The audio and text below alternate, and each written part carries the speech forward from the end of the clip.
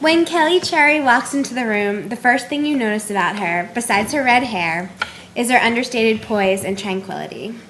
Here is a woman whose words flow like wine, on the page and off. I was lucky enough to take a class with Kelly Cherry last semester, and anyone who has had the privilege to work with her knows her earnest thoughtfulness and serene brilliance. Those who have spent any amount of time with Kelly Cherry know that she longs to understand each individual on several levels deeper than the superficial knowledge of day-to-day acquaintance. It is almost as though she wishes to take you into her heart, to take you into the wealth of knowledge inside her head, which no doubt churns and crackles with many intense electrical currents. At the beginning of her classes here at this conference, as well as, I am sure, during the various college courses she has taught, most notably at the University of Wisconsin, Western Washington University, Rhodes College, the Vermont College MFA program, and happily Colgate University, Kelly's foray into our lives begins with her unpredictable, inspired, and wholly imaginative questions. If you could be any type of weather, what would you be? If you could be any kind of furniture, what would you be? Tell me, she says, her eyes alight, about the most amazing moment in your life. Tell me, she says, her head cocked, her mouth smiling, what makes you unique? What makes you special? If I were to try and tell you all the things that make Kelly Cherry unique and special, we could be here until midnight. Author of 7 novels, a book of short stories, 4 pieces of nonfiction, 11 chapbooks and poetry collections, and 2 translations of classical drama, Kelly Cherry's published work takes up whole shelves in many of our houses. Not many people are talented enough or lucky enough to write with precision, courage, and power in even one genre. Kelly Cherry has triumphed each and every one with such ability that it seems as though, with her newest book, History, Passion, Freedom, Death, and Hope, Prose About Poetry, published this year by University of Tampa Press, that she has now transcended all previously held conceptions of genres as solid entities, melding them seamlessly together into a kind of writing all its own. Kelly Cherry is a lover of words and what words can convey. In her memoir, Writing the World, she states that words will take you anywhere, and they certainly have taken her to a myriad of spectacular places, including Latvia, the Philippines, England, Scotland, Yalta, and most parts of the United States. Her work has been translated into Russian, Latvian, Chinese, Czech, Spanish, German, Dutch, Swedish, Polish, Lithuanian, and Ukrainian. When she was awarded the first James G. Haynes Poetry Prize of the Fellowship of Southern Writers, Kelly Cherry's poetry was decreed to be marked by a firm intellectual passion, a reverent desire to possess the genuine thought of our century, historical, philosophical, and scientific, and a species of powerful, ironic wit that is allied to rare good humor. Her power over language has been recognized by many. She was awarded the Pushcart Prize in 1977, the National Endowment for the Arts Fellowship in 1980, and the PEN Syndicated Fiction Award in 1983. There's something about Kelly Cherry that lights up your imagination. She encourages from everyone she meets the same steadfast conviction and dedicated radiance which she brings to each fresh day she begins and each piece of work she creates. Tonight she will be reading a story from her book of short stories, A Society of Friends. I am honored to welcome Kelly Cherry to the podium.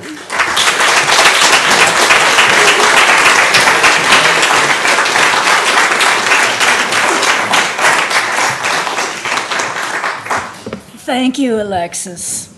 I have to tell everybody, and you'll understand, having just seen Alexis up here, that in fact, I would go into that classroom on really cold, bleak, dreary, wind-howling days and look in the last row for Alexis's smile. And then it was like springtime. So you can see that already. In fact, I think this might be a good moment at which to give a hand to all the interns, as well as to Matt and David, for their help with the conference.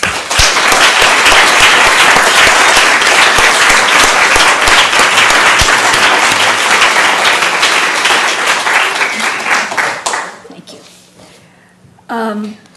The story I'm going to read is it's a short story, so I hope it won't keep us too late tonight.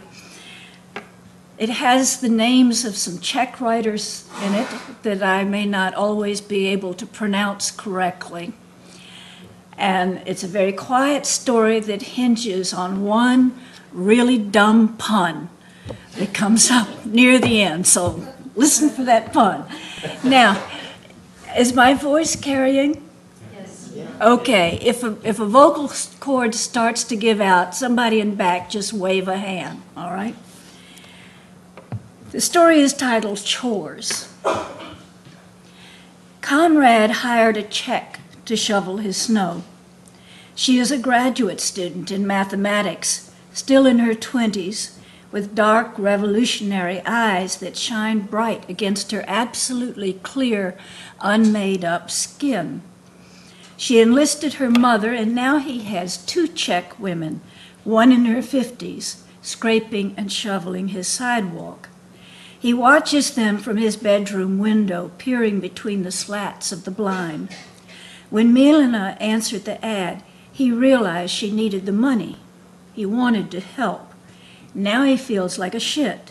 This is not how he wants to see himself, as landed gentry, an overseer. He wants to be kind. He wants to make broad humanitarian gestures. He wants to be Václav Havel. There is a lot of snow. He has a lot of sidewalk, a driveway. Next year, he thinks he will shovel the snow himself. But how will Milena pay her tuition, he wonders. It is good to have things to do, chores to occupy your time. Fortunately, there is no end of things to do in a house you have only recently moved to. There are floors and walls to clean, shelves to build. He buys books. It is his one indulgence, and he needs to put them somewhere. He has designed cabinets for the study. The cabinets are to have glass doors and will take a long time to construct. Many of the books are first editions, not old, but someday they will be. You can say that about an object, not always about a person. And so they deserve a certain respect. And anyway, it is good to have something to do with your time. In the evenings, he sits in his study and tries to read. First editions, alas, are not necessarily more riveting than subsequent ones, but there is always the possibility that a new book will jolt him out of his despair if he can just concentrate on it long enough. He has taken to reading Czech writers, Kundera, Kafka, Čapek, Havel. Eventually, he puts the book down, marking the page with a small copper clip someone had given him. He is not an old man, not even middle-aged, he's only 35, but at this point in the evening, he sometimes forgets, for a moment, where he is, what he means to do, go to bed, even who he is. He will discover a few minutes hence that he has been staring at the wall as if he were watching a slideshow, their faces like works of art, not life, their marvelous postmodern, oh God, post everything faces. Then he will be annoyed with himself and a little frightened as well, and he will say to himself harshly, snap out of it. And sometimes he will actually snap his fingers too, as if he were accompanying himself in a rendition of some well-known refrain, back up to his own band. Lying in bed upstairs, the blinds turned against the night and snow, he knows it is snowing again because traffic sounds are muffled, reaching him only as strangled cries, as if automobiles were coughing and dying all up and down his street, as perhaps they are. He draws up a mental list of everything he must do the next day. There is dry cleaning to drop off and pick up. He needs to put salt in the water softener. The list is endless. There are always things to be done. In the winter time, there is snow to be shoveled. Next year he will do that himself, unless, of course, Milena is still as much in need of the money as she seemed to be when she answered the ad. Her eyes bright with opportunity, her skin flushing with shame. In April and May, there will be chores to do in the lawn. The hedge to be trimmed, a crabapple tree to be planted, shrubs and flowers to be mulched. In the summer, he will mow the grass every Friday afternoon after work, unless it is raining or promising to, in which case he will stay inside, fix himself a drink, and pick up around the house. The pizza boxes from Domino's will have to go into the trash. He can wash the week's dishes while listening to McNeil Lehrer. The rain will hurl itself against the house, angry at being shut out. Wisconsin seldom has the kind of rain he grew up with, steady all-day downpours. In Wisconsin, the rain lurches across the sky, a stumbling, drunken rain god. It'll be raining, but it'll be hot in the house, and he'll run a fan even though the windows are closed, and he'll work on his drink and read and send out for ribs instead of pizza, and there will be the continuous low whoosh of the fan and the rattle of rain on the roof. By then, the house will no longer seem so strange to him. A little strange, maybe. The way any place he could think of would now be strange to him, because without them he is a stranger to himself. He no longer knows who he is. He is certainly not Václav Havel, but not so strange. He'll have grown used to it, the way you grew used to being yourself, even if you couldn't say, and who could, who that was. In early September, while the house is still dreaming of summer, winter will wake it soon enough. He'll mow the lawn. Quite likely he will buy a headset and listen to music. Undisturbed by the roar of the mower, he will listen to Smetana. When she answered the ad, she said, "My name is Milena." The accent is placed at the beginning. It is on the first. Do you see? Her cheeks were red with a kind of revolutionary fervor, her lashes dark even without mascara, glistening from melted snow like animal fur. It was a soft I, almost an E, a soft L. "What an unusual name," he said, smiling, though he knew it might not be unusual at all in Czechoslovakia. "You must be very bohemian." Before he knows it, it will be the time of year when mice find their way into suburban basements. He'll have to call an exterminator. He'll worry about chemicals, the environment, himself. He'll worry about the mice. They're eating poison and crawling off like tiny furry French legionnaires in search of water, dying horrible, lingering deaths in the laundry sink. He is such a shit. He knows it. Would Havel call an exterminator? Would Kafka? As winter approaches, again, he'll have to put up the storm windows. This is a major job requiring several hours. He'll have to take the screens down, then bring the storms up from the basement. He'll have to hose the storms down and wipe them with Windex, and then fit them into their frames, which can be tricky, especially on the second floor. Then he'll have to rope caulk all the windows. More hours. Some chores are major, some are minor, but there are always plenty of things that need doing in a house. After it happened, people said, "Why don't you get an apartment? It's not as if you need." And then they stopped while he finished the sentence for them, but silently to himself, "So much space." And he said to them, "I thought I'd look for a house." At about the same time, there will be leaves to rake. The leaves fallen from the black walnut tree, the maple seedlings, the locust tree, the newly planted crabapple.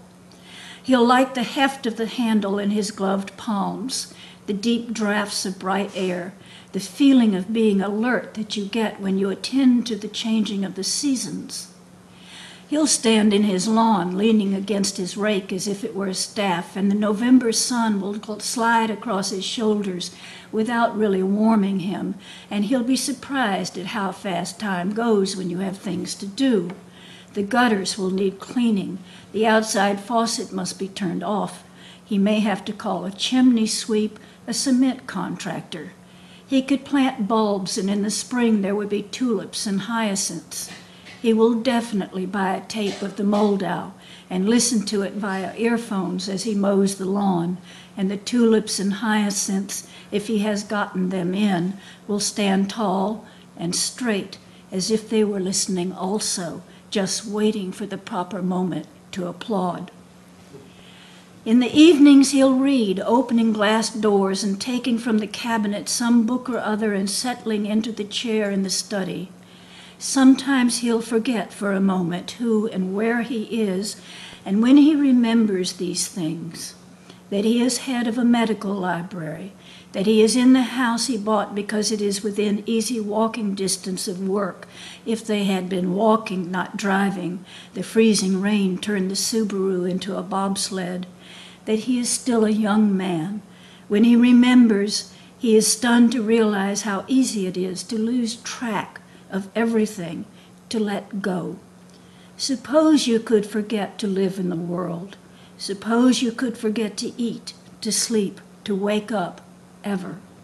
You could wander through your dreams forever, an echoing hallway lined with candles and sconces, the flames blurring into the jittery darkness, shadows of varying depth, some as deep as time. In his bedroom, he'll empty his pockets, dropping the loose change into a small brass tray on the bureau. He'll turn the blinds against the snow and the night. By now, he'll know the couple next door, the Wallaces, because she is a nurse at the hospital and he has met her walking to and from her shift, and they have acquaintances in common. He will know the woman with the dog who lives across the street. He will be a fixture in the neighborhood. If he runs out of things to do around the house, he can offer to help out. There is a widow who could surely use some help. He can mow her lawn. He can shovel her snow if the boy she hires fails to show up. The kids in this city, they turn 16, they get a driving license. They can make much better money at McDonald's. Only third-year graduate students in mathematics are desperate enough to hire themselves out as snow shovelers. Only women from Czechoslovakia are willing to get out of bed at 6 in the morning and walk several blocks to shovel snow. When he wakes, he hears them scraping and shoveling, Milena and her mother. It is what calls him back from the mysterious place he has been, the hallway lighted by candles and sconces, their shape-shifting flames, when he wakes. He tries to think of everything he knows about Czechoslovakia, anything, King Wenceslas or Alexander Dubček. Though he was only 12, he remembers television images of Dubček on a balcony. He remembers the words Prague Spring like the title of a song. The tanks lumbered through downtown Prague, stiff with arthritis. The soldiers, boys who would be middle-aged now, but he remembers them as younger than he is, remembers their confusion, their haircuts that made them look overexposed, as if they were not flesh at all, but just pure film. He lies there listening to Milena and her mother, and he feels like a totalitarian government, but all he wanted to do was help. He expected a teenage boy to answer his ad, but it was Milena who called, Milena who came by to look at the sidewalk and driveway and say yes, she could handle it. Her eyes were dark, shining with an inner light, and her skin, bare of makeup, was like a part of the world he had never visited, full of points of interest. Her cheeks as red as the Communist Manifesto, her mouth as mobile as America. He hired her. He didn't want to be sexist. She straightened her shoulders and raised her arms as if she were flexing her biceps, but of course she had on her coat, and so it was only a gesture, not for real, and said, "I am very strong." He had never meant for her to put her mother to work too. It is good for her health, she said, speaking for her mother, even though he knew her mother spoke English, at least some. Milena and her mother worked in concert, a New World Symphony. Downstairs in the kitchen, he confronts the pizza box that he left out last night and that now smirks at him from the vinyl cloth table, gaping like a mouth, dried tomato paste clinging to the sides. He stuffs it into a hefty bag and ties off the bag with a blue twist. He has dry cleaning to drop off on his way to work, to pick up on his way home. He must go to the grocery store. He needs milk, bread, salt for the front stoop. There is so much he has to do. He never understood just how much there is to do. She had done so much of it cheerfully, efficiently, never complaining. She had been on the way to the store when it happened, Caleb not yet 5. He realizes now that there are baseboards to be scrubbed, floors to be waxed, moldings to be dusted, radiators to be vacuumed. There are toilets that want scouring, wastebaskets that want emptying, sheets that want changing, walls to contemplate painting. He is building bookshelves, cabinets with glass doors, doors that will open and shut with a polite, satisfying click, the sound that things make when they acknowledge their gratitude, knowing they have their own place and are safely in it. As he has and is here in this house that is within walking distance of where he works. But how dark it is when he arrives home in the evening. How terribly, dreadfully dark. He turns the key in the lock and enters the hallway, his shoes leaving a Hansel and Gretel trail of salt and melting snow. He hangs the dry cleaning in the hall closet. He hangs his anorak in the closet, slipping the loop inside the collar over a hook on the wall. He finds his way in the dark to the lamp in the living room, and when he turns it on, the light is as sudden as accidental death. For a moment, he forgets where he is, who he is. He stands there blinking, his shoes as heavy as chains, a worker's chains, the chains of a man whose life is a chore, the room dancing in and out of the lamplight. Then he remembers and he goes to the study, picks up a book and settles down to read. This book could be by Hašek, Seifert, or Skorovsky. From time to time he looks up from the book and stares out the window. It has begun to snow again. He can see it tumbling around the street light, a busy snow, a well-traveled snow blown this way and that, up from Iowa, down from Minnesota, by a no-nonsense Midwestern wind. Now the whiteness is everywhere. It has filled up the rectangle of window like milk poured into a glass. Upstairs, undressing, he turns the blinds against the snow in the night, but then he pulls 2 slats apart and peers out between them. Milena must come in the morning with her mother. The shovels are waiting for them on the front stoop. Mathematics, he'd asked, startled, impressed. Her eyes shone like candles in sconces. Her lashes were as dark as shadows. Color bloomed in her face, a kind of warmth, like springtime, though it was snowing and she had on her coat, a fur hat. I can't even balance my checkbook, he said, becoming aware of what he had said only as he said it. And then he was blushing too, while she looked at him with a mild pity, perhaps the way she regarded all Americans as a weak people with money and bad puns. She is strong and beautiful and smart, a worthy compatriot of Václav Havel. Sometimes he forgets himself, everything, almost everything, and then he is annoyed with himself and a little frightened as well. But he is also a little proud of himself, amazed by his own great weakness, his enormous weakness, for he is capable of far more weakness than he ever suspected might be in him. He never knew how easily he could be defeated. The snow dashes across the street in drifts. The sky seems to have dropped and clouds lie over the street, the sidewalk, the driveway. Who is he? What did he mean to do? Wasn't there a dream he woke from? These are questions he asks himself when he has time on his hands, when he has nothing to do, nothing to keep him from thinking about a future as oppressive as the history of a small Eastern European country. Thank you.